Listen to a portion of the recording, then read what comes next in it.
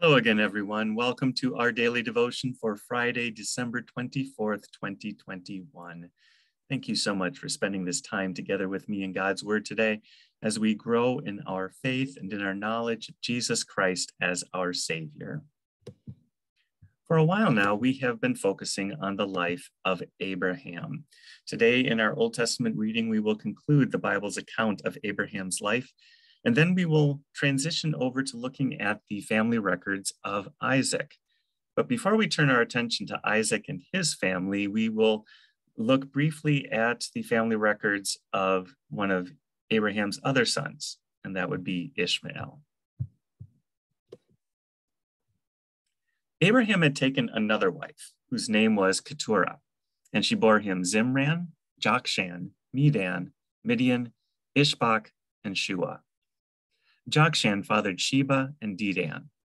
Dedan's sons were the Asherim, Letushim, and Leumim.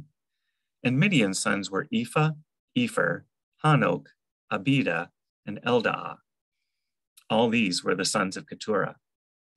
Abraham gave everything he owned to Isaac, but Abraham gave gifts to the sons of his concubines, and while he was still alive, he sent them eastward, away from his son Isaac, to the land of the east. This is the length of Abraham's life, 175 years. He took his last breath and died at a good old age, old and contented, and he was gathered to his people. His sons Isaac and Ishmael buried him in the cave of Machpelah near Mamre, in the field of Ephron, son of Zohar, the Hethite. This was the field that Abraham bought from the Hethites. Abraham was buried there with his wife Sarah. After Abraham's death, God blessed his son Isaac, who lived near Beer Lahai Roi. These are the family records of Abraham's son Ishmael, whom Hagar the Egyptian, Sarah's slave, bore to Abraham. These are the names of Ishmael's sons. Their names, according to the family records, are Nebaioth, Ishmael's firstborn, then Kedar, Abdil, Mibsam, Mishma, Duma, Massa, Hadad, Temer, Jetur, Naphish, and Kedemah. These are Ishmael's sons, and these are their names by their settlements and encampments, 12 leaders of their clans. This is the length of Ishmael's life, 137 years. He took his last breath and died, and was gathered to his people. And they settled from Havilah to Shur, which is opposite Egypt as you go toward Ashur. He stayed near all his relatives. These are the family records of Isaac, son of Abraham. Abraham fathered Isaac. Isaac was 40 years old when he took as his wife Rebekah, daughter of Bethuel the Aramean, from Paddan Aram, and sister of Laban the Aramean. Isaac prayed to the Lord on behalf of his wife because she was childless. The Lord was receptive to his prayer, and his wife Rebekah conceived. But the children inside her struggled with each other, and she said, "Why is this happening to me?" So she went to inquire of the Lord. And the Lord said to her, "Two nations are in your womb. Two peoples will come from you and be separated. One people will be stronger than the other, and the older will serve the younger." When her time came to give birth, there were indeed twins in her womb. The first one came out red-looking, covered with hair like a fur coat, and they named him Esau. After this, his brother came out grasping Esau's heel with his hand. So he was named Jacob. Isaac was 60 years old when they were born. When the boys grew up, Esau became an expert hunter, an outdoorsman, but Jacob was a quiet man who stayed at home. Isaac loved Esau because he had a taste for wild game, but Rebekah loved Jacob. Once when Jacob was cooking a stew, Esau came in from the field exhausted. He said to Jacob, "Let me eat some of that red stuff because I'm exhausted." That is why he was also named Edom. Jacob replied, "First, sell me your birthright." "Look," Esau said, "I'm about to die, so what good is a birthright to me?" Jacob said, "Swear to me first." So he swore to Jacob and sold his birthright to him. Then Jacob gave bread and lentil stew to Esau. He ate, drank, got up, and went away. So Esau despised his birthright. As we move into our New Testament reading, we move into a section of Matthew's Gospel in which Jesus turns our attention to the end of time. He is going to talk about the signs that we can see as we approach the day of his return, and he also is going to give us the encouragement to persevere during these times, knowing that in the end, he will come back and he will take his people home to heaven. As Jesus left and was going out of the temple, his disciples came up and called his attention to its buildings. He replied to them, "Do you see all these things? Truly I tell you, not one stone will be left here on another that will not be thrown down." While he was sitting on the Mount of Olives, the disciples approached him privately and said, "Tell us, when will these things happen? And what is the sign of your coming and of the end of the age?" Jesus replied to them, "Watch out that no one deceives you. For many will come in my name, saying, 'I am the Messiah,' and they will deceive many. You are going to hear of wars and rumors of wars. See that you are not alarmed, because these things must take place, but the end is not yet. For nation will rise up against nation, and kingdom against kingdom. There will be famines and earthquakes in various places.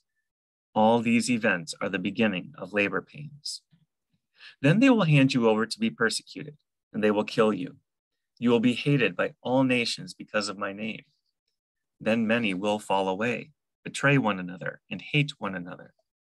Many false prophets will rise up and deceive many. Because lawlessness will multiply, the love of many will grow cold. But the one who endures to the end will be saved. This good news of the kingdom will be proclaimed in all the world as a testimony to all nations, and then the end will come.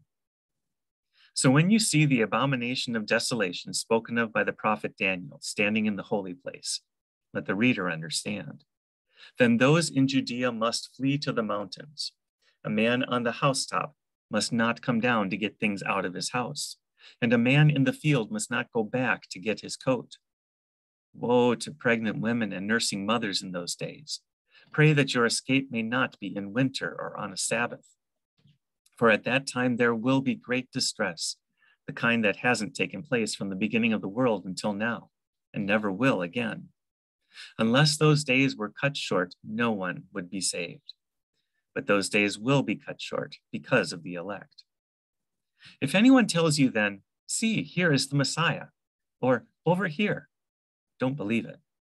For false messiahs and false prophets will arise and perform great signs and wonders to lead astray, if possible, even the elect. Take note, I have told you in advance. So if they tell you, 'See, he's in the wilderness,' don't go out. Or 'See, he's in the storerooms,' do not believe it. For as the lightning comes from the east and flashes as far as the west, so will be the coming of the Son of Man. Wherever the carcass is, there the vultures will gather."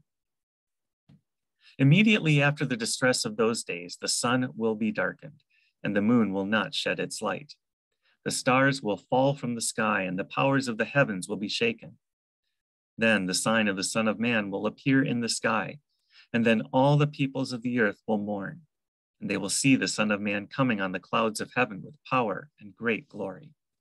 He will send out his angels with a loud trumpet, and they will gather his elect from the four winds, from one end of the sky to the other.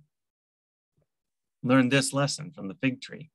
As soon as its branch becomes tender and sprouts leaves, you know that summer is near. In the same way, when you see all these things, recognize that he is near, at the door. Truly, I tell you, this generation will certainly not pass away until all these things take place. Heaven and earth will pass away, but my words will never pass away. Now concerning that day or hour, no one knows, neither the angels of heaven nor the Son, except the Father alone. As the days of Noah were, so the coming of the Son of Man will be. For in those days before the flood, they were eating and drinking, marrying and giving in marriage, until the day Noah boarded the ark. They didn't know until the flood came and swept them all away. This is the way the coming of the Son of Man will be. Then 2 men will be in the field. One will be taken and one left. 2 women will be grinding grain with a handmill. One will be taken and one left. Therefore, be alert, since you don't know what day your Lord is coming. But know this, if the homeowner had known what time the thief was coming, he would have stayed alert and not let his house be broken into. This is why you are also to be ready, because the Son of Man is coming at an hour you do not expect. Who then is a faithful and wise servant, whom his master has put in charge of his household, to give them food at the proper time? Blessed is that servant whom the master finds doing his job when he comes. Truly, I tell you, he will put him in charge of all his possessions.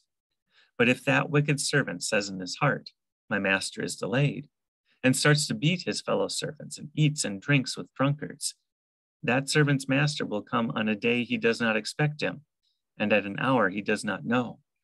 He will cut him to pieces and assign him a place with the hypocrites, where there will be weeping and gnashing of teeth. And now the Lord bless you and keep you. The Lord make his face shine on you and be gracious to you. The Lord look upon you with his favor and give you peace. Amen. Thank you so much for spending this time with me in God's word today. May the Lord richly bless your day. And I look forward to seeing you again tomorrow.